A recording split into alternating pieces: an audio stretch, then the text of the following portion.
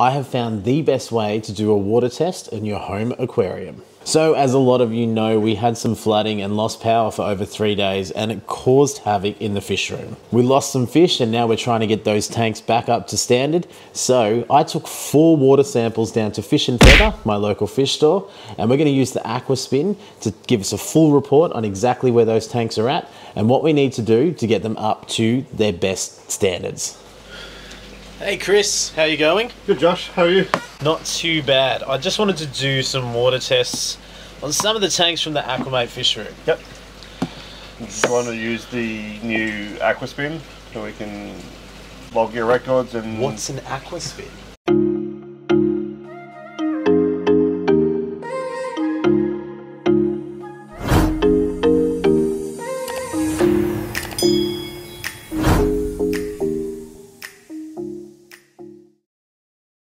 Do you want to use the new Aqua Spin? Yeah, absolutely. I definitely want to get it tested properly and see if we can record some of these details. Yeah, so with the Aqua Spin, we'll log your details, we'll log each tank individually, and then over time we can graph your tank. You'll get an email every time you get a water test with the results, and then you'll also get a printout while you're here. And if there's any issues appearing over time, we can pick up on those and it sounds everything much better.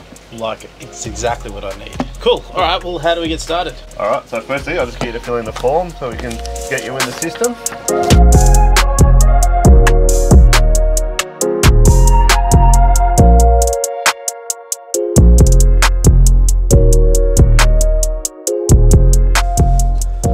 Alright, so we'll just open the disc, we'll fill it with a water sample and we'll pop it in the machine and we'll get it underway.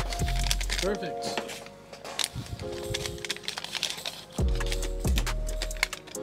These packets are supposed to tear open, but you always got to use the scissors.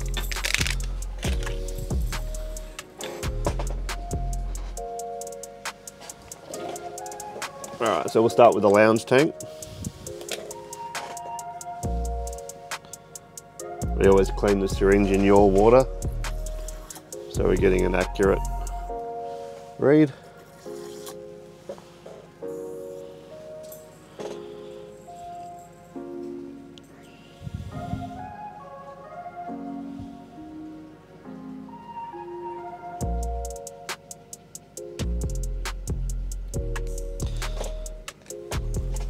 Pop this into the machine.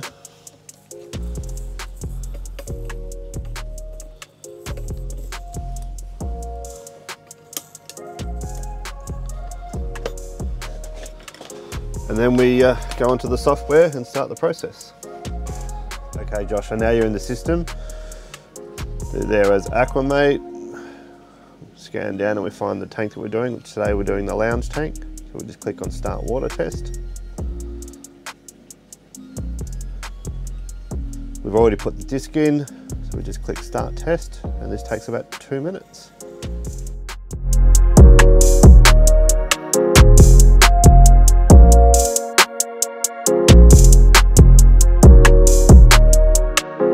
Okay, so the test is complete.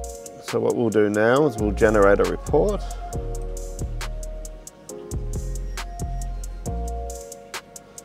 There's your report there. And what we'll do is we will email you a copy. And we'll print a copy and then we'll go and grab a copy out of the printer. Okay, Josh, so we got your results. Overall, it's pretty good. We just got to change a couple of things. It's showing that your pH is a little low, but optimal would be 6.5 to 6.8. We're at 6.4, so not really dramatic. Your KH is low, so when we fix the KH, that will fix the pH. So alkalinity is KH, total hardness is GH, so they're both reading a little bit low, which will show you down the bottom here. A little bit of phosphate, that's just Melbourne water. There's also phosphate in fish foods and KH powder, so that's expected. Down the track, if we're going to a higher level tank with CO2, we can make some changes to eliminate phosphate. But in a new tank and for a basic tank, we don't stress too much about the phosphate unless it's really high. Nitrates is reading at 1, which is a little bit low, so adding more fish, adding plant foods will get the nitrates up. A perfect nitrate would be between 10 and 20 parts per million. But nitrite's 0 and ammonia is at 0.1. Again, with that's really low. It's the lowest reading we can get. We wouldn't normally worry about that, especially in a new tank. Once ammonia starts getting over 0.25, then we start taking it a little bit more seriously. Or if we have ammonia around a high pH, we start taking that more seriously as well.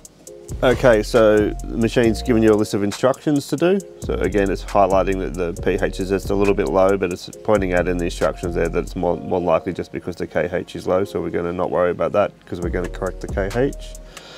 Your GH is telling you, based on the volume of water in your tank, Josh, that we're going to add 63.8 grams of GH conditioner. That'll bring your GH up, get the magnesiums and salts back into the water.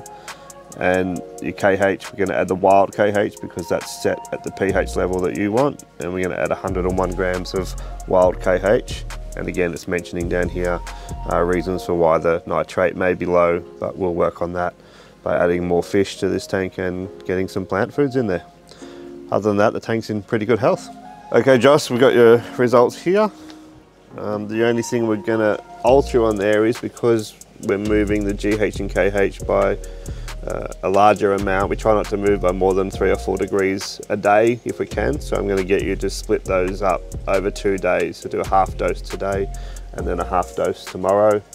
And then by the next day, it should be full on. Ready to go.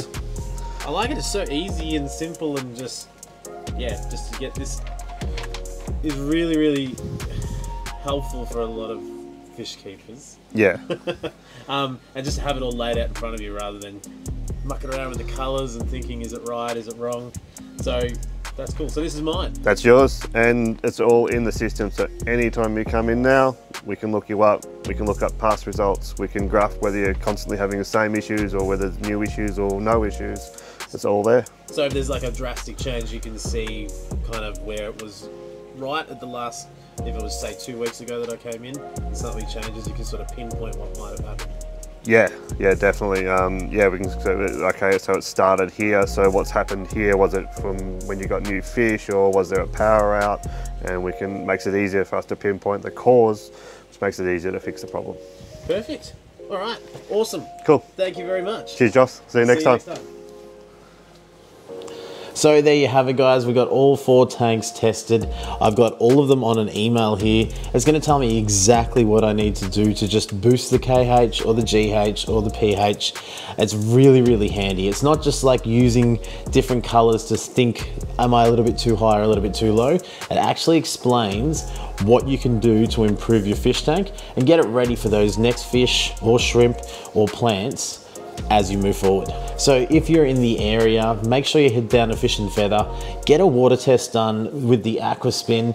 It costs $10, but it gives you a full report on exactly where your tank's at and can help you fix some of those issues you might be having. Not only that, they will have a record of your tank as you move forward, and it can help you find the perfect parameters for that next fish or shrimp or plants. Thank you so much for joining me today. If you're new to the channel, make sure you hit the subscribe button. There's plenty of videos about fish keeping on the channel, including another video next week where we go to Fish and Feather.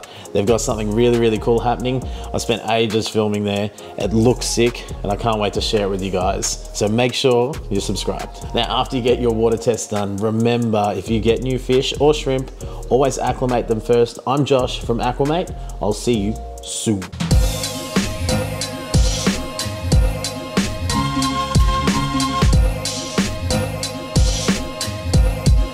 What a wonderful world.